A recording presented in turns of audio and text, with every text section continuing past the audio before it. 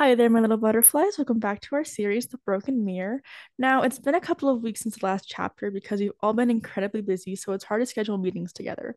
But we've finally done it. This chapter is written by Lazy and January, and for this chapter, I'll be voicing the narrator and Adrien/Chat Noir/Chat Blanc. I'm Lazy and I'll be voicing Marinette / Ladybug and Lila.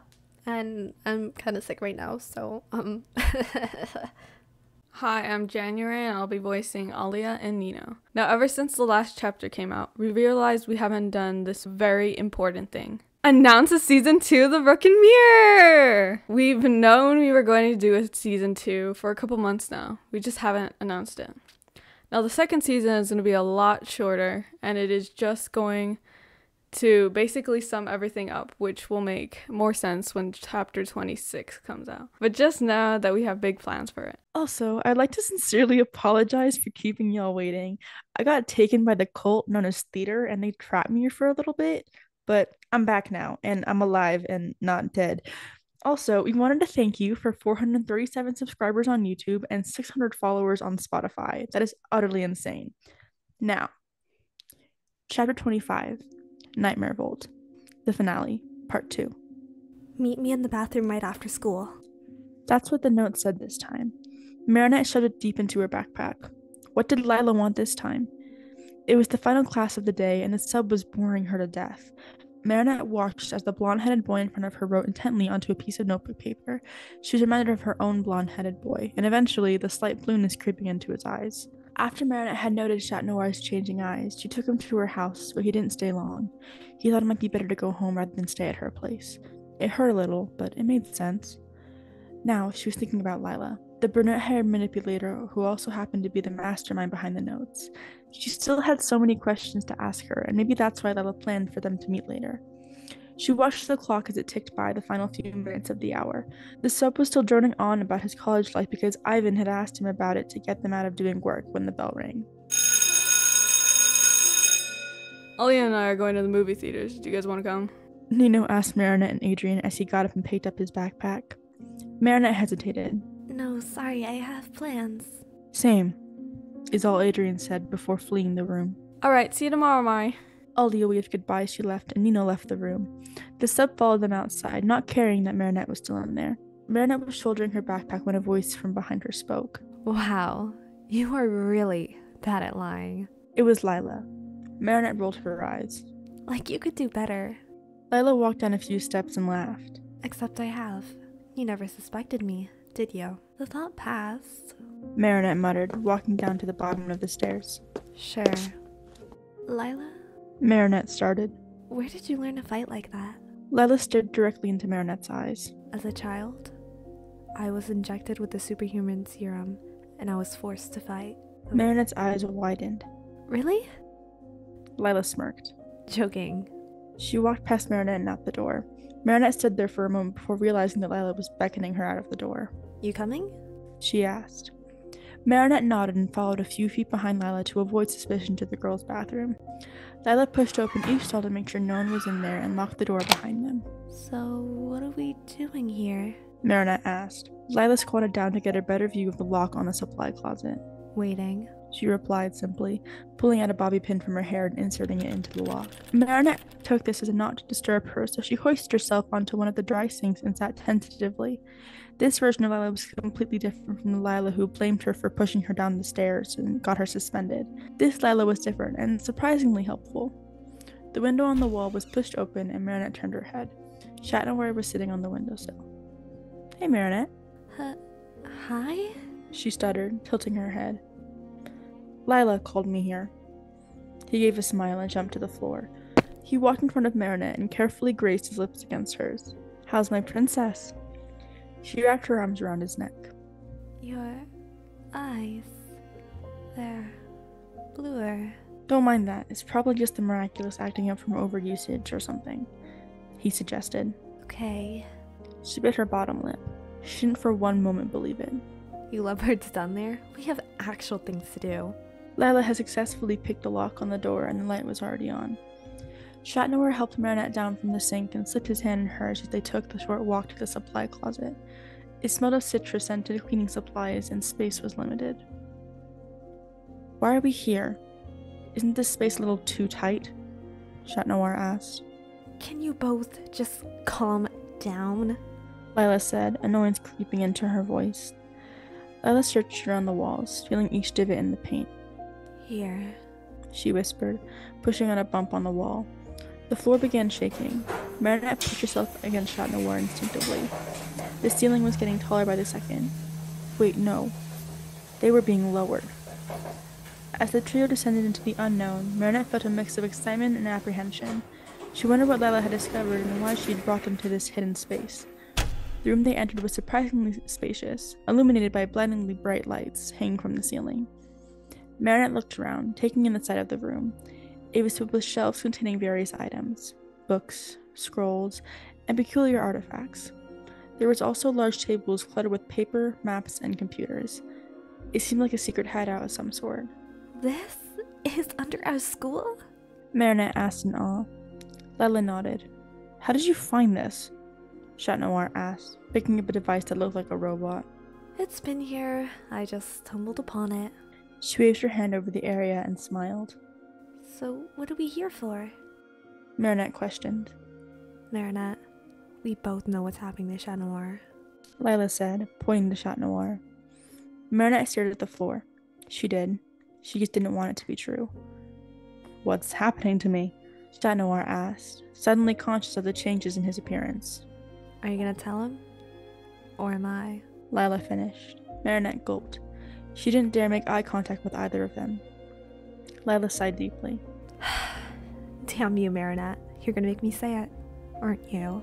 Marinette lifted her head and Chat Noir stared directly into her. His eyes were almost half blue. Chat Noir, Lila started, his name sounding different on her tongue. has Marinette ever told you about Chat Blanc? His eyes glossed over Lila, then to Marinette, whose eyes were watering and pained. He turned his attention to Lila again. No. Why? Who is this? He glanced between the two of them. Guy? It's Lila started, gesturing for Marinette to finish her thought. you. Akumatized. Marinette finished, staring intently at the ground. Chat Noir's eyebrows furrowed and he backed away in both shock and confusion. No, that's not true. I've never been akumatized. Yes, you have. No, I've never been akumatized, Chat Noir screamed. Lila ignored this and continued. Marinette has been having nightmares about Chat Blanc. He winced at the name. He was having a hard time accepting it used to be his. Dreams, and in a future that isn't ours. That isn't ours? What do you mean? Chat Noir asked her, the anger still making an appearance in his voice. Marinette opened her mouth.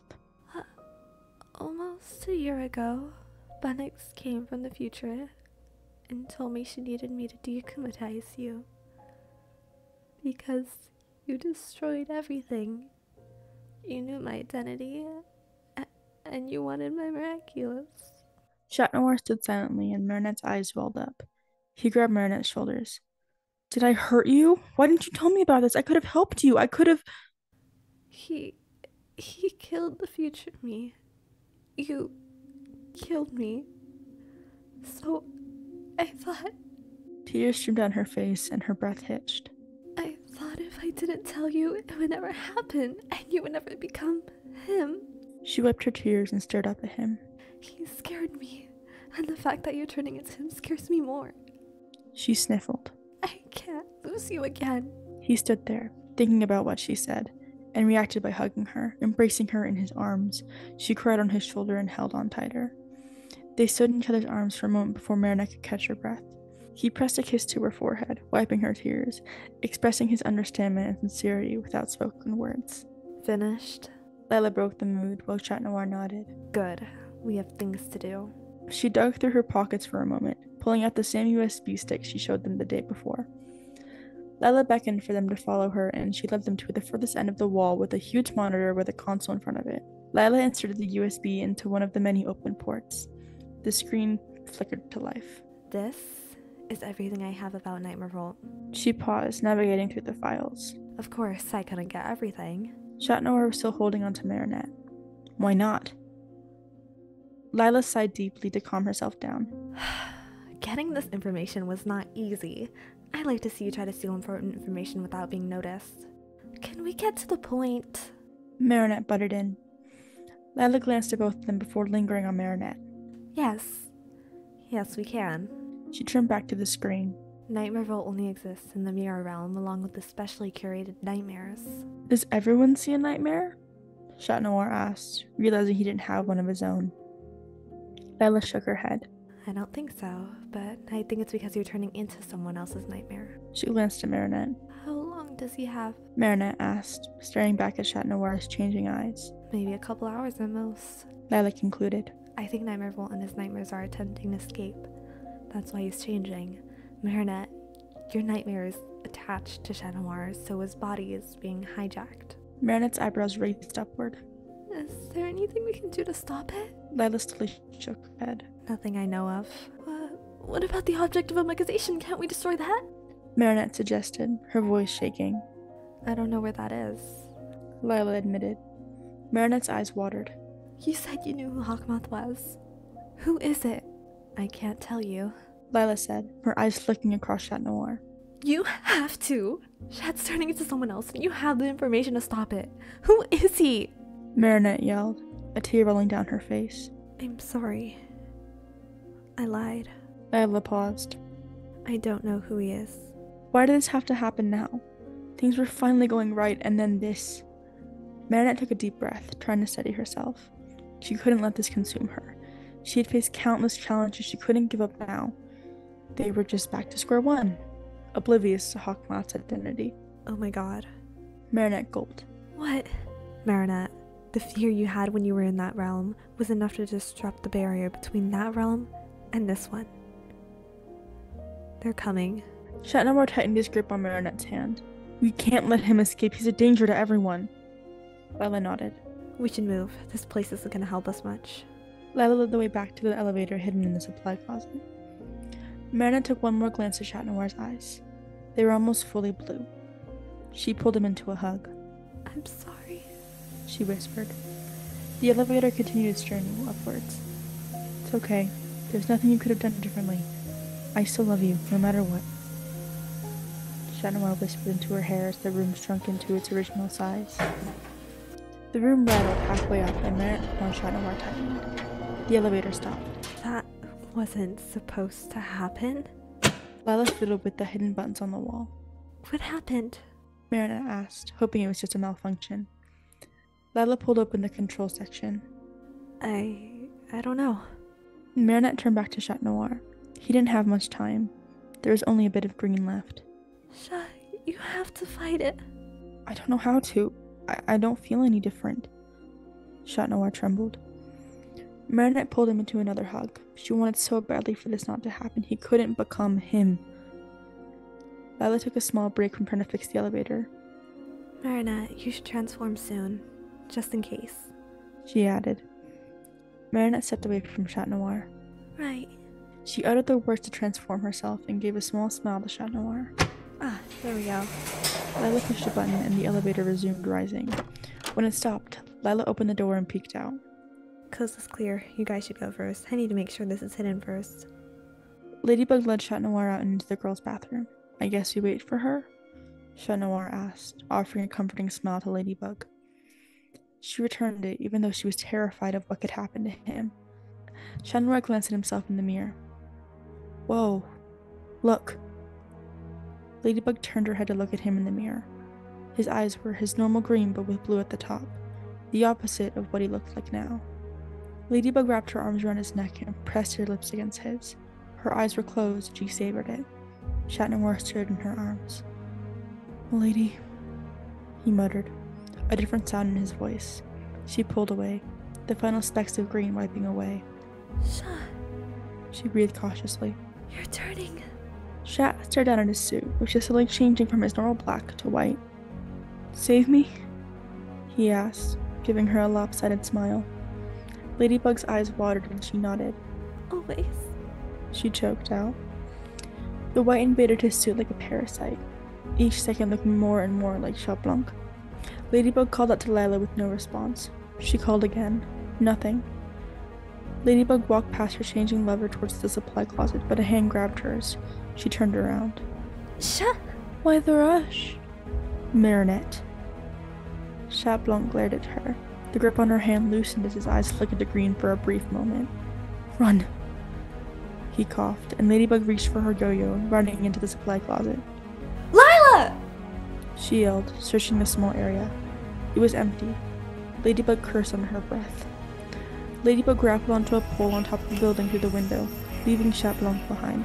Lila knew more about Night Revolt than any of them. She needed her to help her defeat Night Revolt and save Chat Noir. He was still in there and she could save him. She had to. Ladybug landed on a vacant rooftop to regroup herself.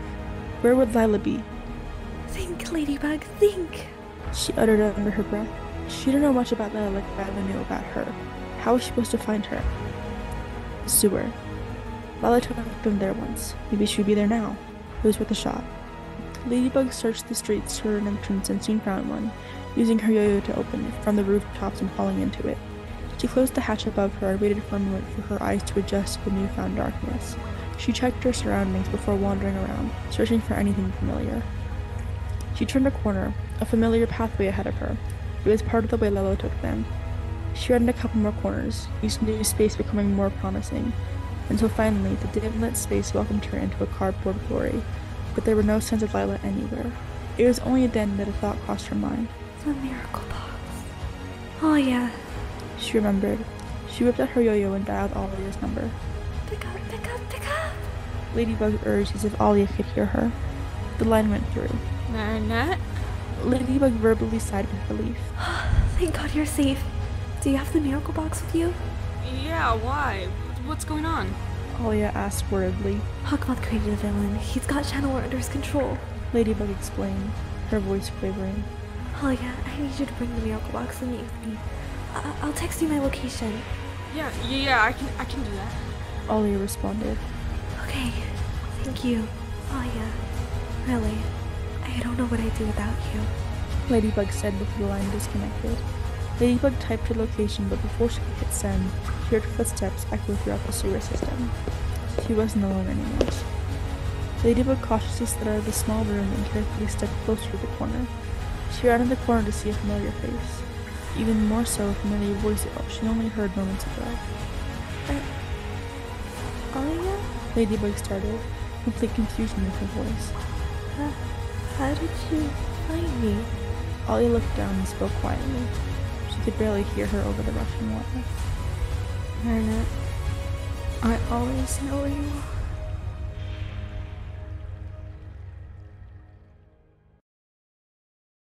So, hi there.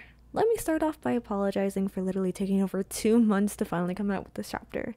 These past few months have been incredibly busy for all of us. So now that we were on break for Christmas and New Year's, Merry Christmas and Happy New Year's by the way, we've just been relaxing and sleeping and watching so many movies.